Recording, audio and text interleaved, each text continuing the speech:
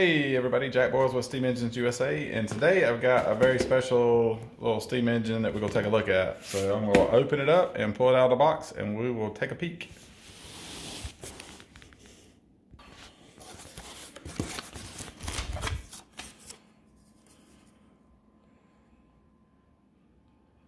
Alright, got a little note with it.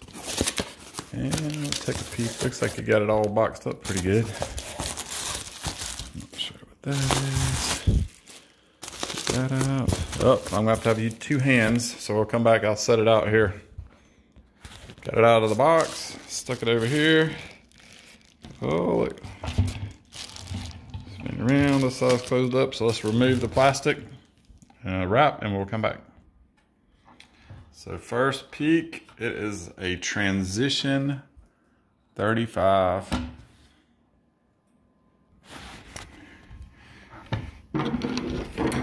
So these are engines you don't see all that often. Let's see. The board looks really good. There looks like some kind of corrosion or rust going on in here, but I can't tell if it's in the boiler or if it's just in the porcelain, because this has a porcelain immersion heater, or ceramic immersion heater, and those can be corroded. The boiler is very dirty, but it looks to be intact. Let's see. This is spinning pretty well. Sight glass looks good. This is there's no rust here. It's just looks like the oxidation. So that's good.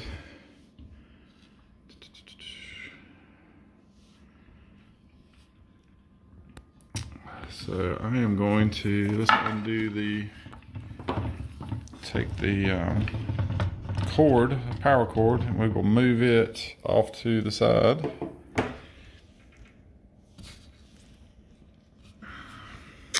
And then I'm going to take this back cover off so we can get a little closer look at the heating element.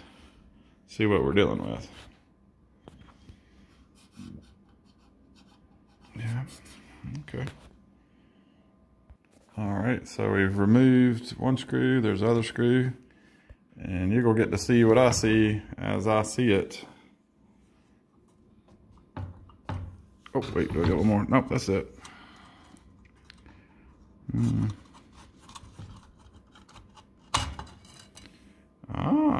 So it's not, look at that, it's tape. It's not any kind of rust or corrosion. Somebody's put some big thick rubber looking tape around the top of this thing. Almost like heat shielding. Well, I'm impressed. And it looks like, oh, you can see it in there. It looks like the ceramic is good. I wonder if that's...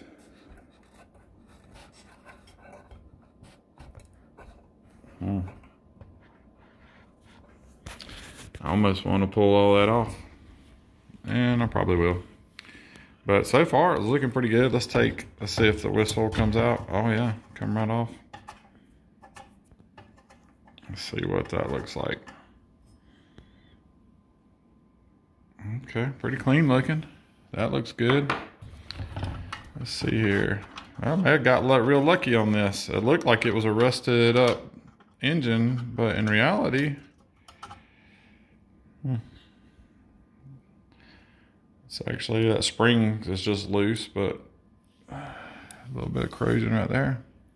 Wow, I will say that I'm impressed. I'm very surprised. I'm pleasantly surprised. So for a lot of folks that don't know, this was a transition piece from the early Jensen 85s, and which it has the cover on the back, like so. It goes right there.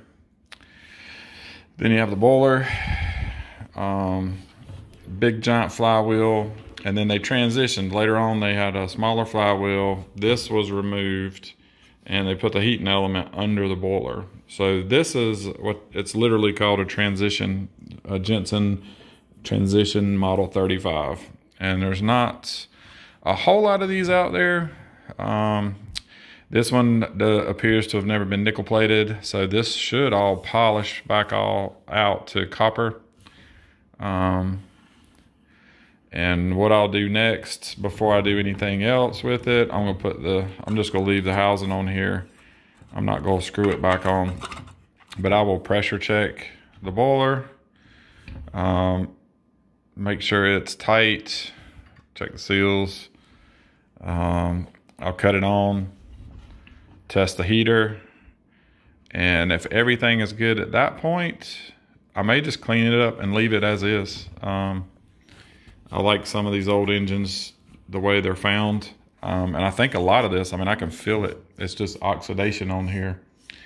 So we'll take a look at it a little bit closer, and then you know, we may just take it completely down, strip it all the way down, redo the boiler, polish everything. This paint in here will probably clean up. It won't even need to be painted.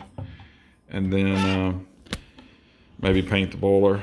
The wood base looks really good. The logo's in great shape. So this should be a really easy restore.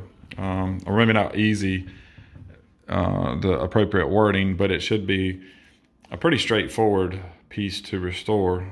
And it would just look absolutely museum quality. As it is, it looks like it's just a really nice saved Jensen 35 transition model from the 1930s. So yeah, love it. So there's that. So yeah, we got, I think we got pretty fortunate with this piece. It was actually listed on eBay. That it did not sell for $5. That was the listing price. I actually paid way more than that for it. I gave a pretty reasonable price based on what it was, the condition. It was $155, just in case you want to go back and look. But these are, they're worth a lot more cleaned up and like new condition. They are very collectible, but I think that was a reasonable price to pay for the risk. And we lucked out on this one. Just depends on the heater. That heater, they don't make those no more, so I'd have to replace it with a hot watt heater. But yeah, I think as long as it's not rusted up, I think we'll do okay with it. So thanks for watching, and I hope you enjoy this box opening on our Transition 35 Jensen. And it looks like it'll be a nice addition to the collection.